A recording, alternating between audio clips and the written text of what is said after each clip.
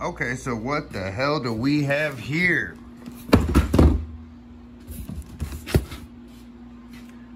This is a M18 fuel Milwaukee bandsaw. It's actually not in this box. I've already unpacked it. It's over here, hanging on the side of this toolbox over here. But I figured that, you know, spent the money on it, new tool. You know, I think I paid a little less than $300 for it or some shit. Might as well give my input on it for anybody out there that thinks they may be interested in buying one. And so let's get this one off over here, take a look at it real quick before we actually use it. I already took the time. Where the hell am I gonna?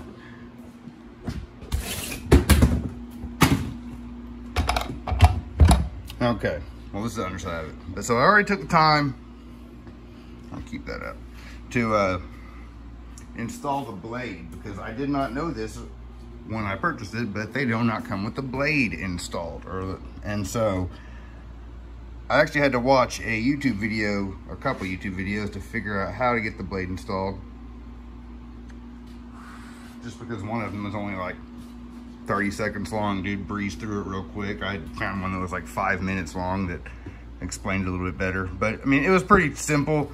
The only thing that I ran into, so like when you're installing the blade originally, let me flip it over actually.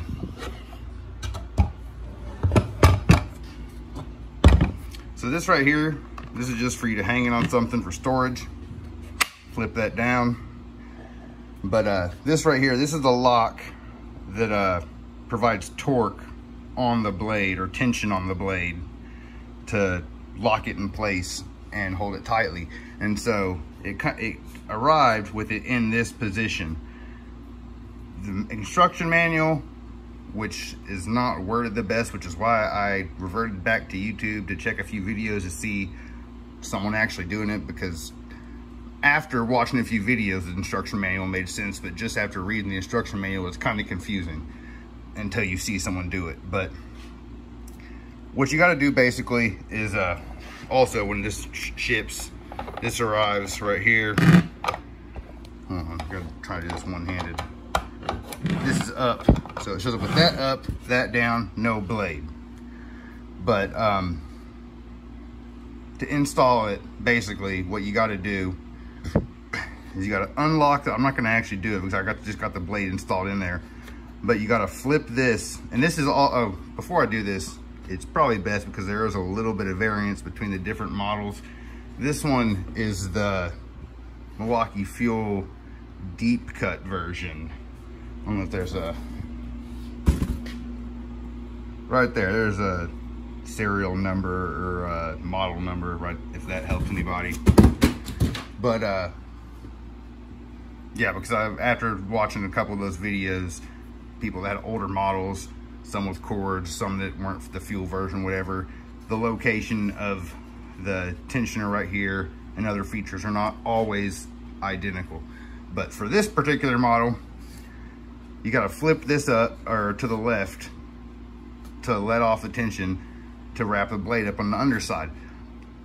I was struggling with it for about 5 minutes until I realized that when I flip this over, it wants to, it's almost like a rifle trigger where you get a little bit of play up until it clacks off, and then you get that little bit of play back into the reset. It turns over and it just stops.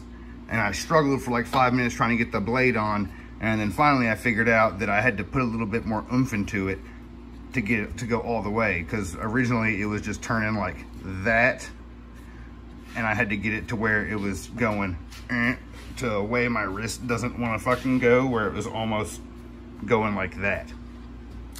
But then yeah, once I figured that out, it was super easy to get the blade installed there.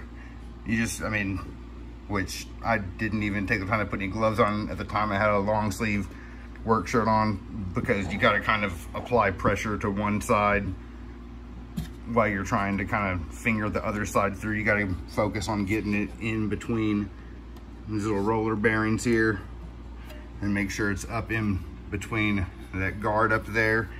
And since the blade's, you know, got some spring tension on it. The way I went about doing it when I had a long sleeve shirt on is I just kind of wrapped it around one side and then just would lean my arm on it, holding it in there while I used, which I can't do because I'm holding the phone right now, but I would use my other hand to kind of, you know, line all that shit up in there.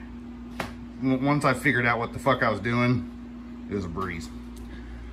But okay, so aside from that, they also say, oh, one more note.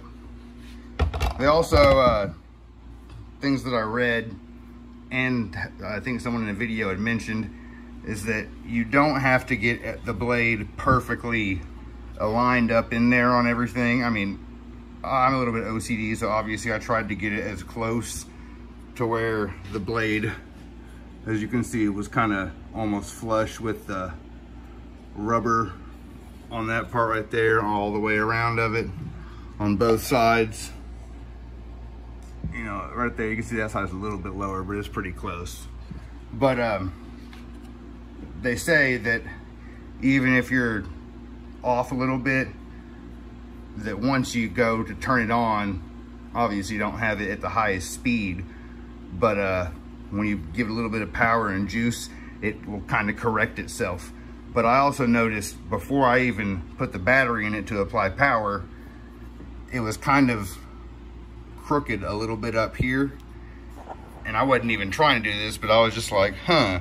And I just lightly touched it and it snapped in place. So like obviously somewhere in there, there's something going on within this that it can kind of, I don't know if it's a groove in there or some way to kind of hold it in a you know, some sort of a tolerance of alignment, but in between just, you know, giving a little bit of pressure there.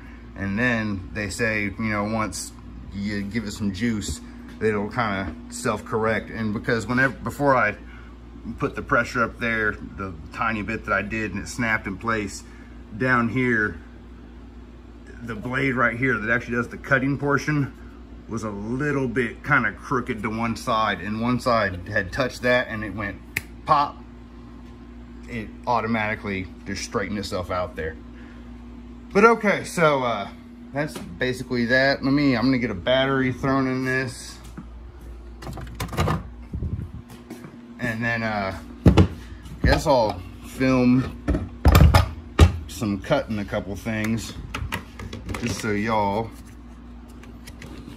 can see how this works, see if it's worth the money or whatever, see if you're interested in it, shit like that. I will say there was one thing that did kind of, I was questioning it, and I'm just gonna kind of run with it and see how it goes before doing anything big about it. But I noticed that after letting it run for a little bit, let's listen real quick. You hear that little noise at the end after the blade stopped moving? It's like a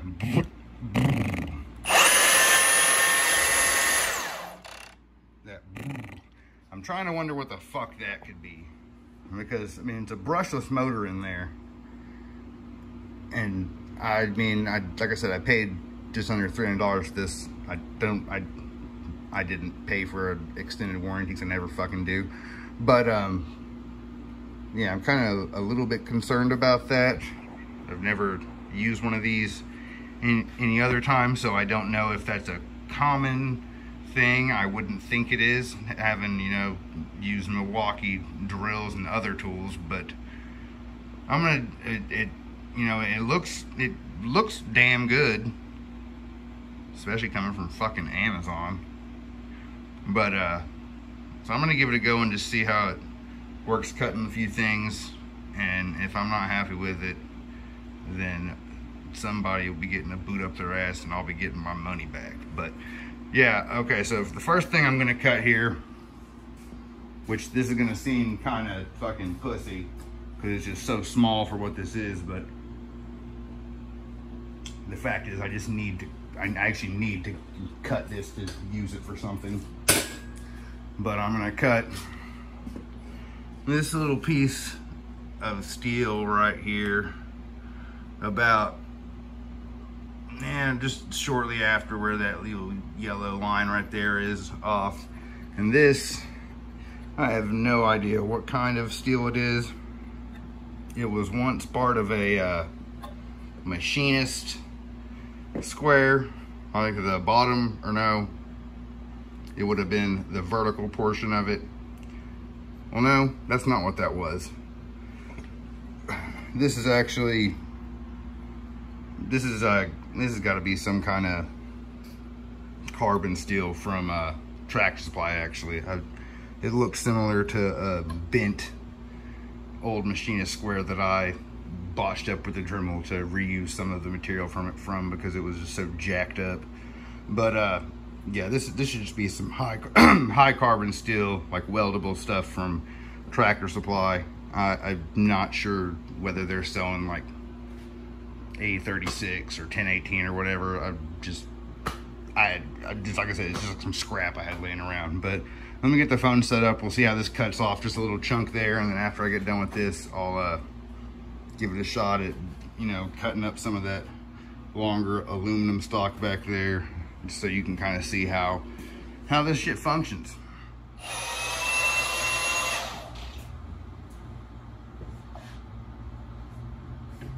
Shit, I thought I did that backwards. Thought I was going on this side, but nope. It's gonna want to go over here.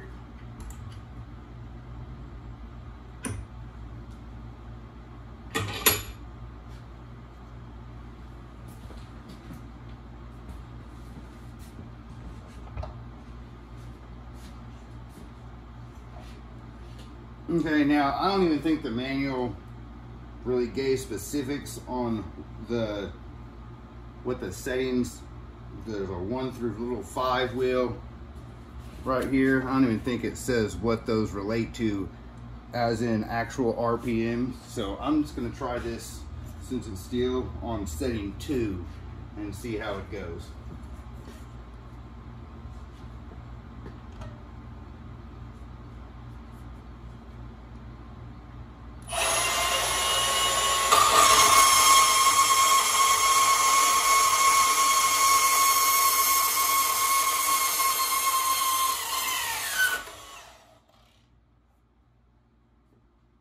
Okay then, yeah, that works pretty fucking good on that at least. My aim wasn't the best, it's kind of crooked, but function-wise,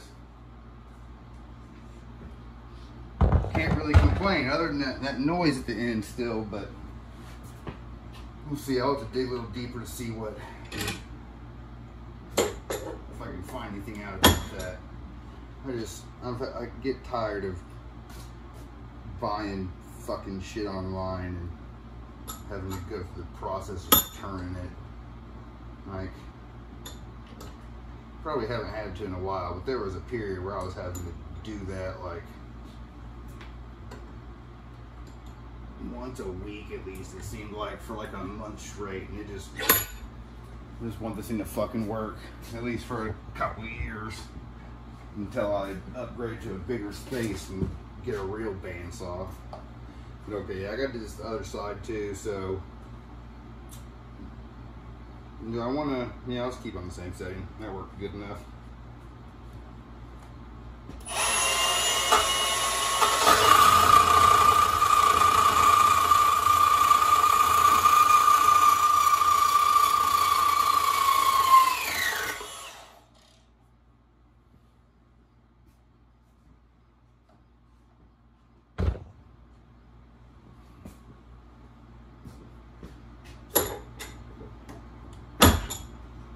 And once again, as you can see, my aim was a little bit crooked as it came out of more of some kind of trapezoid looking shape, but function wise, I really can't complain. It was pretty quick. Other than that weird noise at the end, I mean, it sounds like it's running good while it's running. You know, you can clearly, I don't know if you can see that or not, but I mean, looks like a clean bandsaw cut there. It's not super jagged. Yeah, okay. Well, yeah, let me get some of this aluminum put up in here, and I'll cut a chunk of it off, and we'll see how it works in aluminum.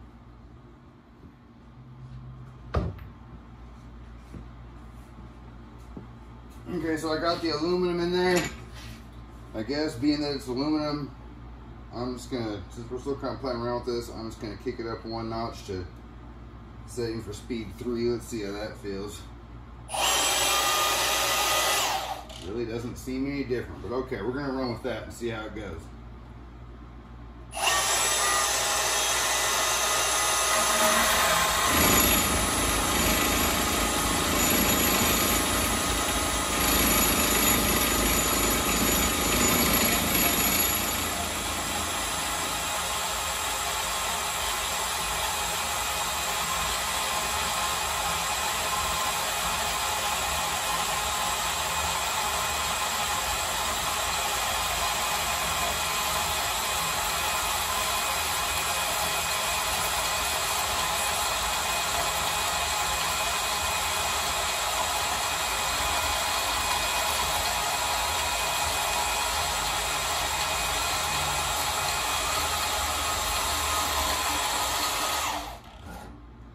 Well, I'm not going to cut that all the way off because I don't want it to just drop and hit the floor, because once again I got to use that for something.